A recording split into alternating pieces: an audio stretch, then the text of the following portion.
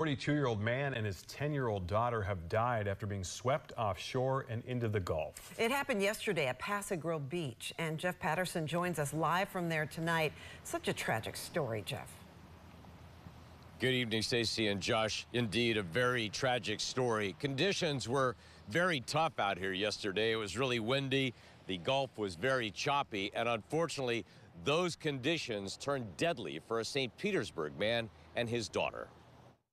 Just before sunset, off of Petersburg Beach, rescue units from several agencies were called by a report of people being swept out into the Gulf. The weather yesterday was rough. Ashley Lewis was at the dog park near the beach and noticed a strong current in the water. I was like, the current was insane. If I would have gone out there, it would have just sucked me away. Soon, she noticed rescue units heading into the Gulf. I saw 3 or 4 medical boats racing back to the tip of the peninsula right where we just were.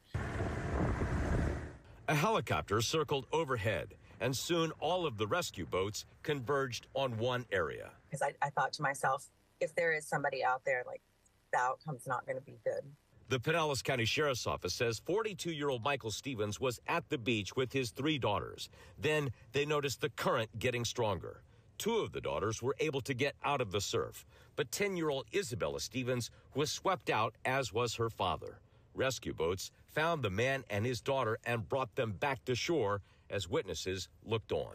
I saw a younger woman being pulled off of a boat. She was pretty bloated, not looking well.